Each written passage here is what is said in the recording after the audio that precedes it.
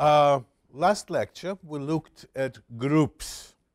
Remember, very fundamental algebraic structures. Things like groups are called algebraic structures.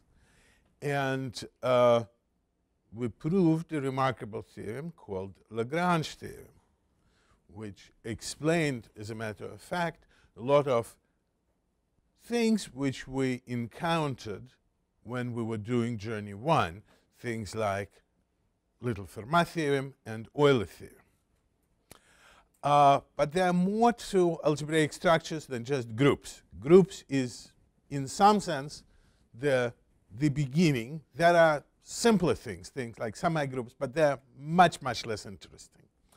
And the next step is the next algebraic structure, which is called a ring. And it's not because people always wonder and ask me, so why ring is called a ring?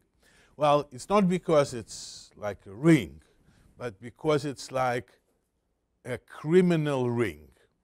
It's a bunch of people, right? At some point, mathematicians started running out of words. Word set is taken, word group is taken, so they used the word ring. Apparently, Hilbert was the first one who used it, and now it became a full-blown sort of established term. Ring is something which in many respects behaves like integers. The canonical model of rings is an integer. If you want to sort of pick one ring which exemplifies rings, it's an integer. It's an idea of, ring is an idea of abstracting properties of integers, right? It's like iterator is an idea of abstracting pointers. The same way ring is an idea of abstracting integers. Let us see what rings are. Again, they as groups, we describe them with what are the operations, and there are three operations. With groups, we had plus and unary minus. We still have them. Every ring is an additive group with operation plus. It's moreover, since an additive group, it's an abelian group. Plus commutes, always commutes. There are no rings with non-commutative plus. So commutativity of addition is there. And on top of it, we have multiplication. X times y, the third operation, multiplication. Right? So like integers, we could add them together. We have an inverse for plus, but we do not have an inverse for multiplication. 1 over 3 is not an integer, in case you forgot. So we have constants, which mathematicians would write as 0 sub r and 1 sub r. In every book on ring theory, they will write it once. Right? After that, they will drop sub r and blissfully write 0 and 1. Right? We cannot do that. We will see when we write code, we'll always have to convert it to r, to cast it to r. Otherwise, Ryan will cause trouble and complain. Every time I write code with Ryan, he says, Alex, you don't do it correctly. That's a bad habit I acquired when I was trained as a mathematician, is that you have to say it once in the beginning, and then you could just continue without doing it. So, by the way, in the axioms, observe, I do not write 0 sub r. That's very typical of any math book. So, let me, by the way, give you an example. For example, if you deal with a ring of matrices, matrices give us a ring. Of course, 0 is not a coefficient 0. 0 in the ring of matrices is a 0 matrix. But, of course, we're going to, when we do math, just write 0, and you should understand from the context. It's a context-sensitive sort of use of things, that what is meant is a matrix. not a coefficient. So axioms are very simple again. Plus associates, because it is a group, after all. Plus commutes, the third axiom. 0 is an identity element. So the first 3 lines give us axioms of an additive group. Okay? Then multiplication associates. And then we will assume, again, there are sort of some books where you might encounter definition of a ring without 1. And then people will define a ring with 1 as a unitary ring. But I find rings without 1 unnatural, so I will just throw. I mean, it's a very typical thing for a ring to have 1, but you might encounter books which say unitary ring for the axioms about 1. Then multiplication by 0 is defined to give 0. Then 1 is not equal to 0, a very important axiom, because we don't want to have rings with 1 element that it's called 0. We don't have to have rings to be reduced. So we axiomatically say that 1 and 0 are different. And then the essential axiom at the bottom, the axiom which connects plus and times, multiplication and addition. It's called distributivity for those of you who forgot. Right? So if you cannot just have 2 operations totally disjoint. They have to be connected. That is a very, very basic structure. And you cannot sort of do anything without encountering it. You say, well, how did people live before Emmy Noether sort of introduced modern rings? Well, they would just replicate these axioms in different domains. They'd write them for matrices or prove them for matrices and so on. So examples of rings. Integers, the canonical example, because ring, being a ring, is trying to be as much as integers as possible. Then matrices with real coefficients. Yes? So in a particular ring of matrices with real coefficients, we'd also say of size such and such. Of size such and such. Of size, say, 2 by 2. The question was, what kind of matrices with real coefficients? Yes, they're matrices of a given size, 2 by 2, 4 by 4. Otherwise, if we have all square matrices, it would be difficult because they're not going to be closed under either plus or times. So matrices with real coefficients of a given size, Gaussian integers. By the way, going to matrices, they don't have to be real coefficients. They could be complex coefficients or, believe it or not, integer coefficients. Because when you multiply 2 integers with integer coefficients, you get another matrix with integer coefficients. They're closed. And very nice. There are many very important rings of that nature, sort of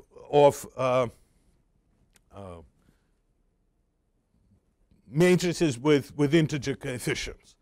The most important is sort of matrices like that where determinant is equal to 1. It's a very, very important class. So polynomials with integer coefficients or with real coefficients. Observe that they could be univariate polynomials. Univariate polynomials are polynomials just with x, with 1 variable, or multivariate polynomials, polynomials with 1, 2, 3, or however many indeterminants. So there are 2 kinds of rings, commutative and non-commutative rings. It's historically happened that the notion of a ring evolved in literally 2 different geographies. The theory of commutative rings was mostly developed by Dedekind, if you remember, Richard Dedekind in Germany, then was worked on by Hilbert, and sort of then Noether inherited this work. But there was another work on rings done in Anglo-Saxon or Celtic lands, started by people like William Hamilton in Ireland and continued by people like Cayley, Tate, and others in England. Sort of non-commutative rings are Anglo-Saxon. So go figure. Eventually, they, of course, merged. Noether came up with unified ring theory and explained how commutative and non-commutative rings relate. So it was a great accomplishment of unifying these two things. But even today, there are two distinct flavors of abstract algebra, commutative and non-commutative. Commutative algebra means if you buy a text which says commutative algebra, it means ring means commutative ring. They're not going to say commutative ring, they're going to say ring, but they will always mean commutative ring. It's an important field of study, mostly used for algebraic number theory and things like that. And then, of course, there's theory of non-commutative algebra with non-commutative rings, mostly coming from matrices. Remember, matrix multiplication does not commute. So from this point on, in this course, we will be doing with commutative rings. So when I say ring, I will mean commutative ring. This is, again, a very typical thing in mathematics. You sort of, you define things, and then you say, well, but from now on, when I say ring, I mean, and sometimes people say, well, from now on, and you narrow it even further. So we'll be dealing with commutative algebra. By the way, not because non-commutative algebra is not exciting. It is very exciting, but because for this particular journey, we need just commutative structures. Okay. Some rings have invertible elements. As a matter of fact, every ring has at least one invertible element. One. One always inverts. The inverse of 1 is 1. So, by the way, if we have many invertible elements, they constitute a multiplicative group, meaning that if you take two invertible elements, people also call them units, right? Because they're sort of like 1. By the way, among integers, we have 1 is an invertible element. What else is an invertible element? -1. There are 2 units, and these units, of course, constitute a group. Gaussian integers. How many units do we have? Yes, very good. 4 units. What are the units? 1, -1, I, and -I. Right? So 4 units. Again, you could multiply them, and product of 2 units will give us a unit. We could actually prove it. Where do we? Yeah, we prove it here. Before we do that, well, sorry. You're supposed to do it at home, but I couldn't resist. So a product of unit is a unit. Again, this is a very simple proof from abstract algebra. You know, why a product of a unit is a unit? Because you see, if you have A and B, then you have inverse of B and inverse of A. If you multiply them together, you will get an inverse of the product. Okay? This is not a complete proof. To do it really completely, you need to move parentheses around by associativity, right? Because you will say that it's also equal A open paren B time B -1 time A to the minus 1. You cancel ones in the middle, and so on. Very, very simple. Okay? So a product of units is a unit.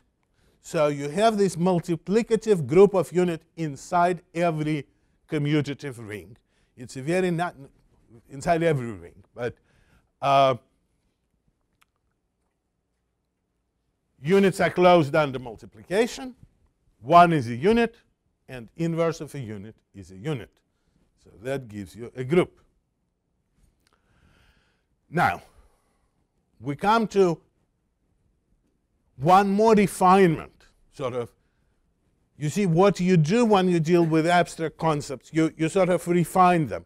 Again, for those of you who know a little bit of C++, remember you have, say, forward iterators, then you refine them to bidirectional iterators, then you refine them to random access iterators.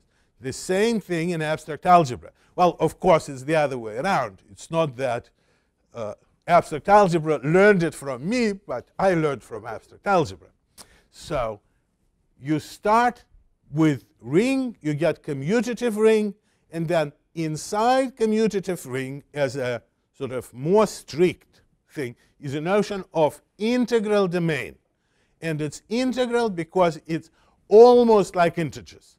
Integers have a wonderful property that if you multiply two integers, the product is not 0.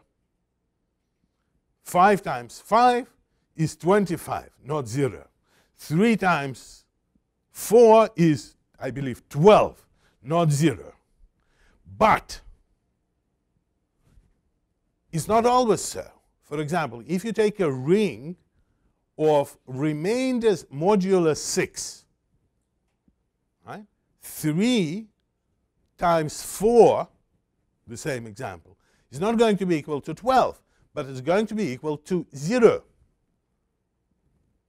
3 times 4 as a remainder modulo 6 is actually 0. Everybody believes that? So 3 times 4 is actually happens to be what? 12. And 12 mod 6 is 0. So does it have to do with the fact that it's finite versus? No.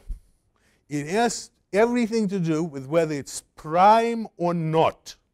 Because if you look at remainders modulo 5, it doesn't have 0 divisors. Right? So it's the primality which distinguishes. We will see it in a second. It's a very good question. It's not finiteness, but it's primality. And in any case, integral domain is a ring where there are no 0 divisors. The product of two non-zeros will never become 0. Right? So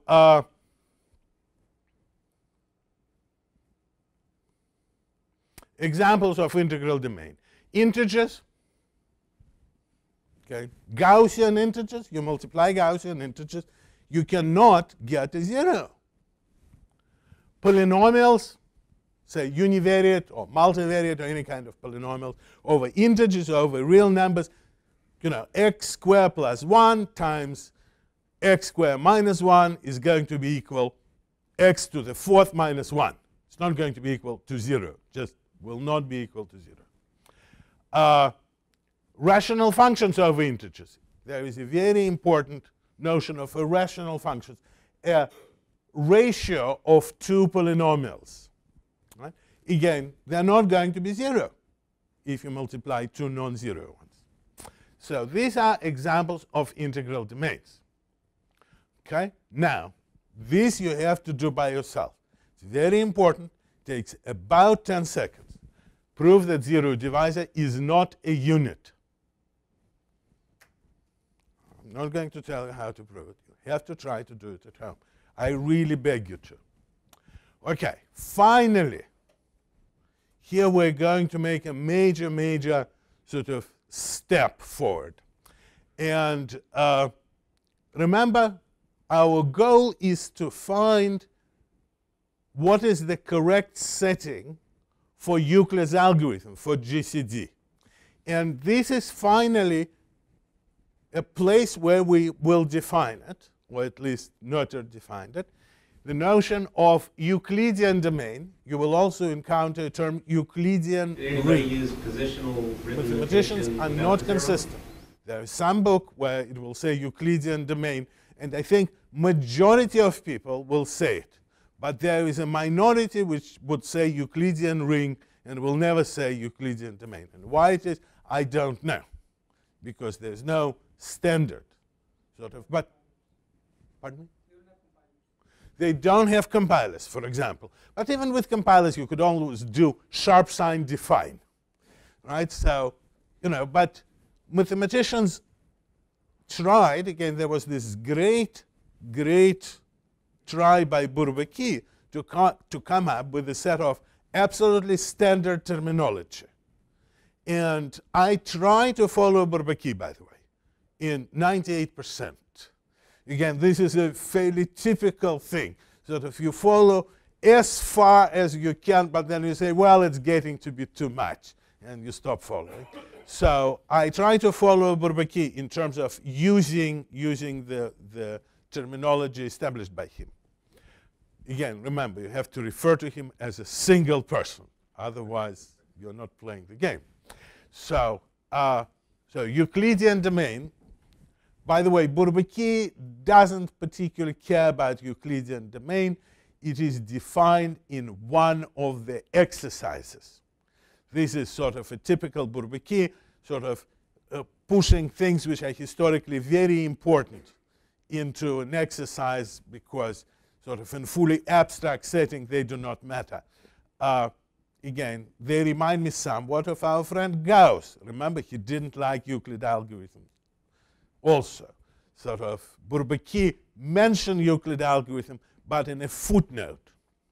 However, if you read their historical notes, and Bourbaki was good because sort of most of the volumes would include, pardon me, all the volumes would include careful historical notes explaining how things actually came about to be.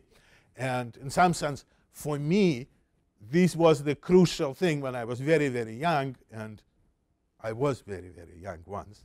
And when I encountered Bourbaki, I saw these historical notes, and that was one of the sort of influences why I think history is important. Because, I was impressionable youth, and somebody important told me that it was.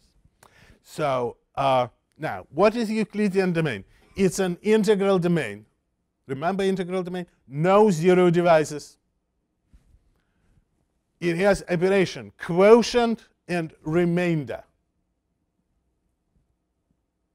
Because that's what we need to write Euclid's algorithm, if you remember. Well, we don't really need quotient. Remainder would do just fine. But typically people define both, and they are connected that with the fourth axiom that for every A, you could divide it by, with remainder by non-zero B, getting quotient plus remainder. This is the same as with integers, sort of. This is just definition of division with remainder. And finally, you have a non-negative norm.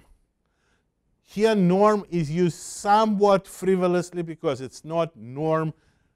It confuses very many people because when you study vector spaces, you learn about Euclidean norm, which is, the by coordinates square, and then, that is called Euclidean norm. This is not Euclidean norm, and it is, of course, Euclidean norm, except it's different Euclid. This is not Euclid of geometry. This is Euclid of number theory. So what this norm means is that basically the idea is very simple, that when you do the remainder, the norm decreases. It's a function from This is a norm. It's some function. You don't know what function, but you know that it maps you into integers, positive natural numbers, pardon me. You maps you into natural numbers, and it decreases. For example, let us see. What would be a norm for normal integers? Absolute value will give us very, very good norm. Under the standard definition of remainder, where we take remainders in the positive remainders, which you don't get in any programming language nowadays. So be careful when you use remainders. You might get sort of funny problems. So polynomials, the degree of polynomials. Gaussian integers. What's the norm for Gaussian integers? Complex norm, typically. Well, or distance will from the origin will. But typically what you use is complex norm. A plus bi, the norm is a square plus b square. Right? So very, very simple. They all, remainder will always sort of have a smaller norm. So what does, in other words, why do we introduce this norm thing? Because the norm guarantees what? Termination of Euclid algorithm. Because you do remainder, remainder, remainder. At every step, remainder decreases by the last axiom, right? And it's, so you get a decreasing sequence of natural numbers. It has to be finite. Greeks knew that. So should you. Okay, so this is what Euclidean domain is. This is an abstract setting for our wonderful Euclid's algorithm. So that's the code. So we have Euclidean domain,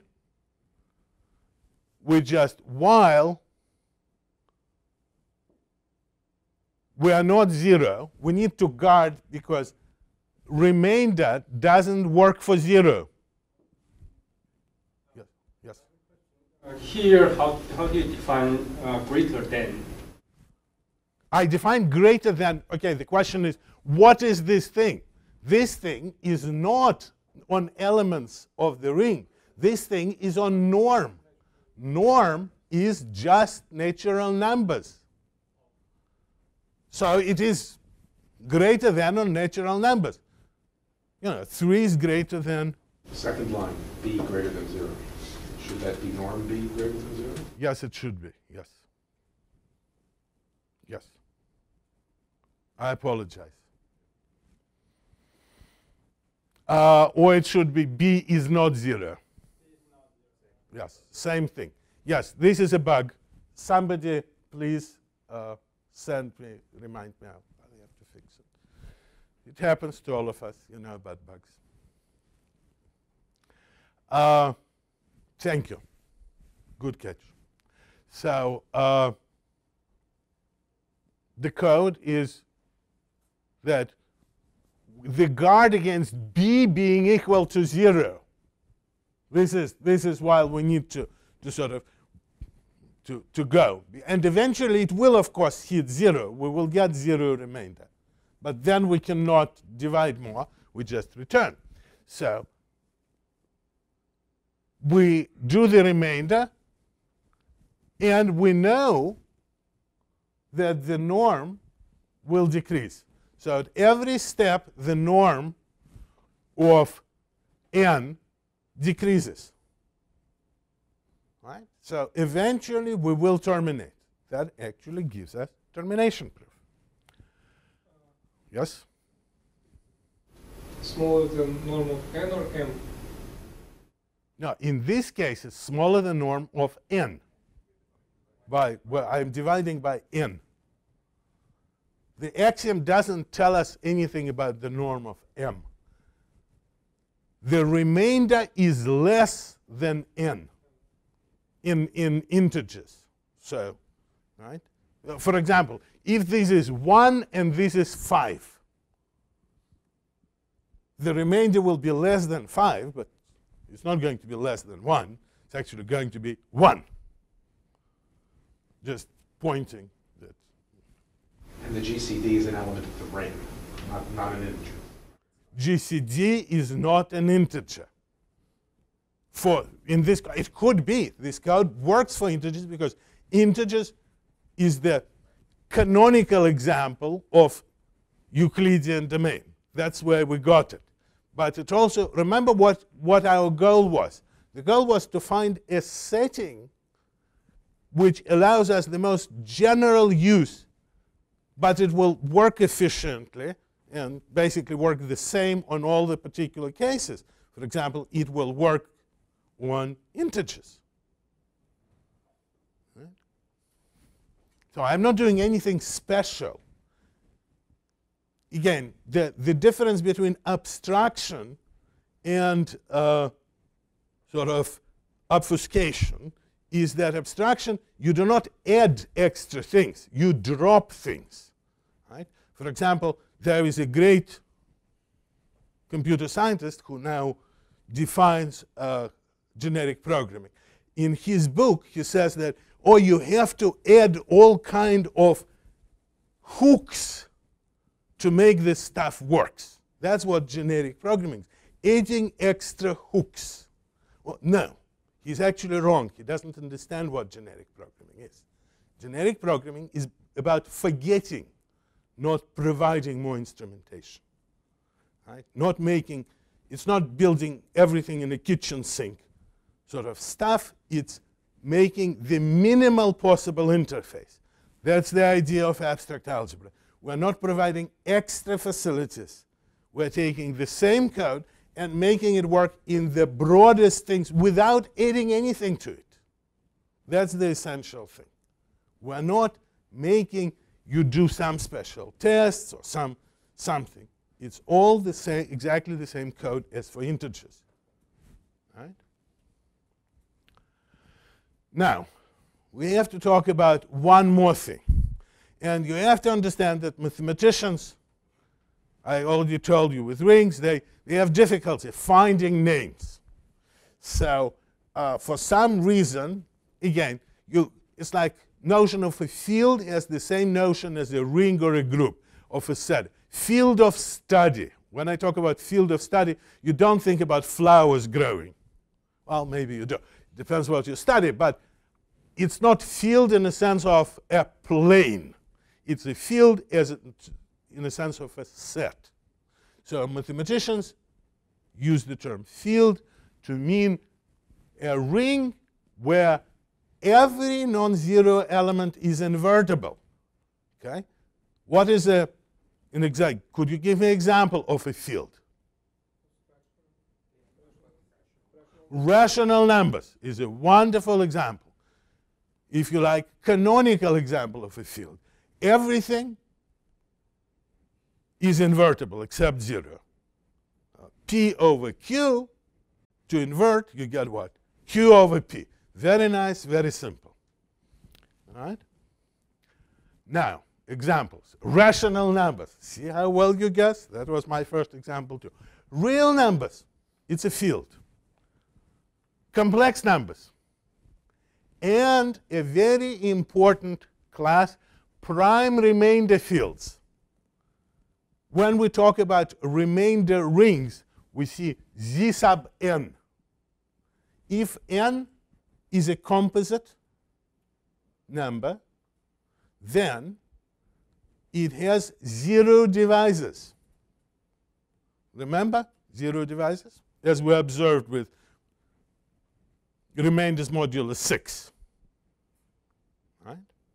3 times 4 gave us 0. Now, since they have 0 dividers, by the homework problem, you cannot be 0 divider and invertible. So not every element is invertible. So they are not fields. If you have 0 divisors, you're not a field. By the way, if you don't have 0 dividers, are you always a field? An example. Why are you not always a field? Integers, yes, our canonical thing. No zero dividers, but we're not a field. However, the remarkable fact is that if you are a finite ring and you have no zero divisors, then you are a field. Right? So that when we look at this wonderful, wonderful thing, it gives us a very nice, I wanted to give you detailed proof, but since everybody objects that I do too much math, I'll just do hand-waving proof. You see, there are certain fields which are the most primitive fields. They're called prime fields, meaning they don't have any proper subfields. For example, real numbers. Are they prime field? No. Why? Rational numbers. So there is a wonderful, wonderful theorem which tells us that the only prime fields are either z sub p, remainder fields, modular prime, or rational numbers. There are no other prime fields. Nobody will ever discover a prime field other than this. It's a wonderful, wonderful classification theorem. Right? And that allows us to introduce a notion of a field characteristic. You take any field, it has a prime field inside, the smallest subfield, which is not prime, because it's either field itself is prime if it has no subfields, or it will have a prime some other side. So we take the prime subfield, and we know it's either z sub p or rationals. If it's z sub p, we say that this big field is of characteristic p. If it is rational numbers, we say it's characteristic 0. So when you hear people talk about fields of characteristic 0, it means that these are fields containing rational numbers. Right? Another term which you might hear, in the IPA and computer science papers all over the place, term of a Galois field. Galois field are these guys, the finite fields. Yes? Could a field have multiple subfields? Yes, let us look. But only one is prime. The prime is the smallest inside. Okay, let me prove it. I wanted to prove it. But, okay. A field has 0 and 1. Why? Because it's a ring. Okay? So we start adding ones.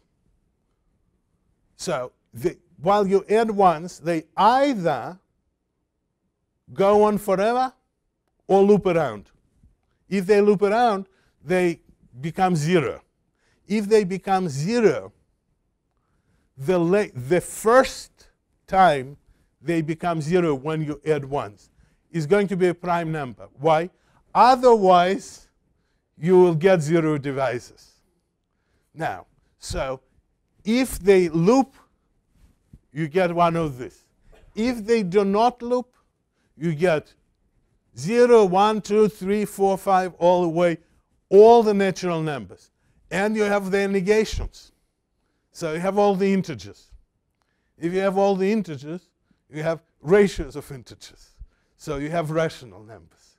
So a field will contain, either you could sort of start generating it, how do you construct this prime field? You literally start adding ones together. If they loop, you get this. If they don't loop, you get all the integers, and therefore all the rational numbers. Right?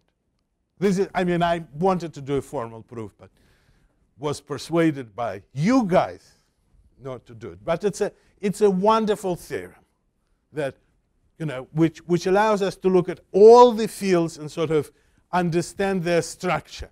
In many respects, sort of the beauty of mathematics is that it shows that there are certain things which are just so. You cannot have, like, remember Lagrange theorem says that order of a subgroup must divide the order of a group. So however clever you are, you will never come up with a group with 101 elements with a non-trivial subgroup. It's just you cannot do it. Even Zuckerberg cannot do it. Is the DT considered a subgroup of a rational? No. No, because it isn't. Think about it. Okay, let us think about it. Let's take the most basic one, Z sub 2. It's a perfectly nice Galois field with two elements, 0 and 1. 1 plus 1 is 0. Rational numbers, 1 plus 1 is not 0. I mean, it couldn't, I mean, you know, you have, if you are sub something, you have to obey the same rules. It's not just you denote elements with the same glyph. You have to have the same addition tables and multiplication tables.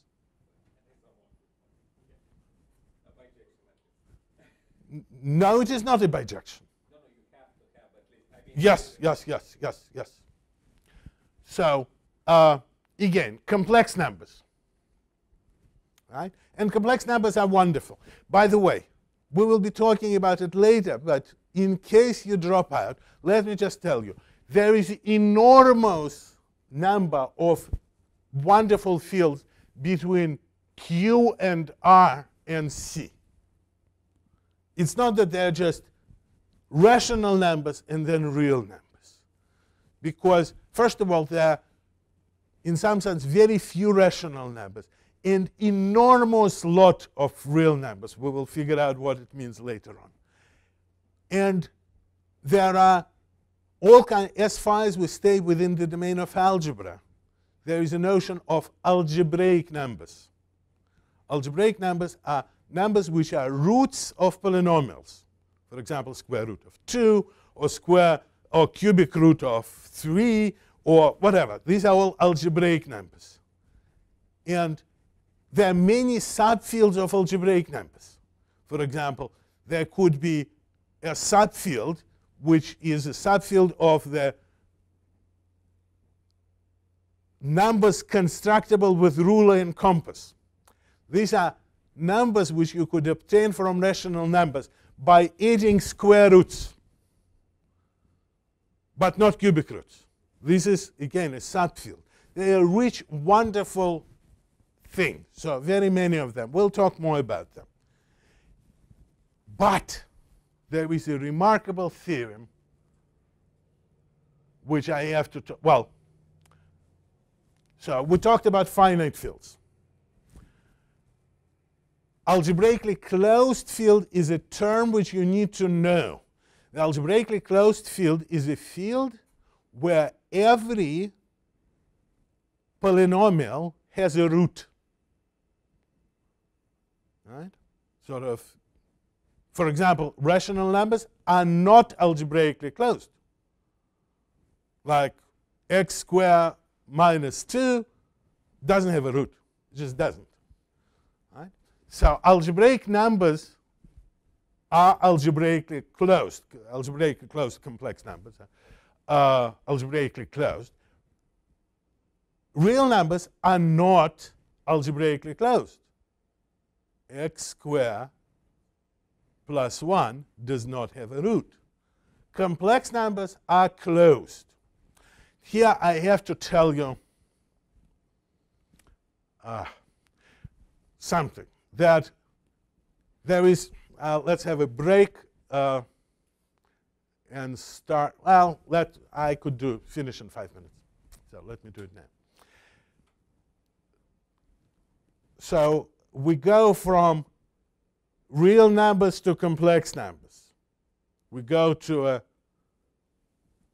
plane, from a line to a plane. And the question is, could we go to further dimensions? Could we have three-dimensional thing like complex numbers? Okay, let me tell you. No, we cannot have a field with three-dimensional, structure. We cannot have a complex-like three-dimensional space. And again, great Irish mathematician William Hamilton invented wonderful numbers called quaternions, which allow us to have a field, or almost a field, in four-dimensional space.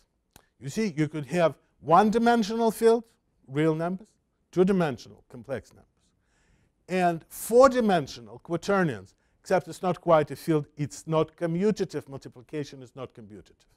You have one ijk, and you have the following multiplication table.